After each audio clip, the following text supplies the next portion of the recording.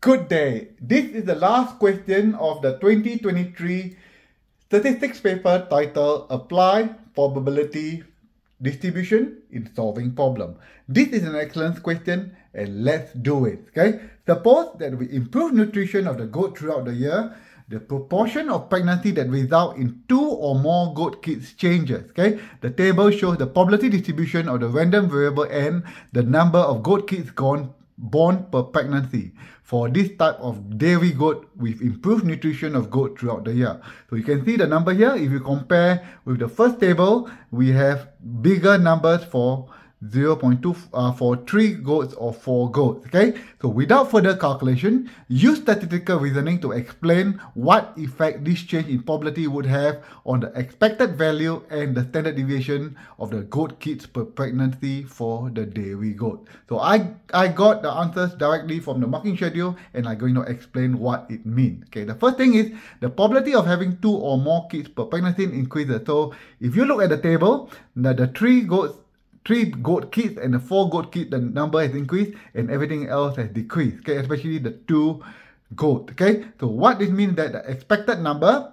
of goat kids born will also increase because the number of pregnancy 3 and 4 will increase. That's why the mean or the average will also increase. So that is the first point. Okay.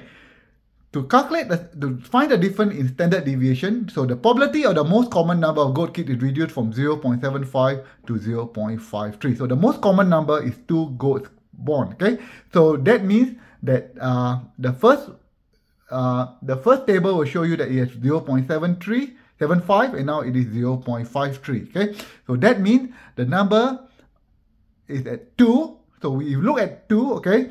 So, but now they are more evenly spread. So now, instead of only 2 at the highest number, in the previous one is all very small number here, and 2 was the most number, now it is more evenly spread out from 1 to 4. So this shows, because they are more spread out, the standard deviation or the distribution will increase, and that is why the standard deviation as well as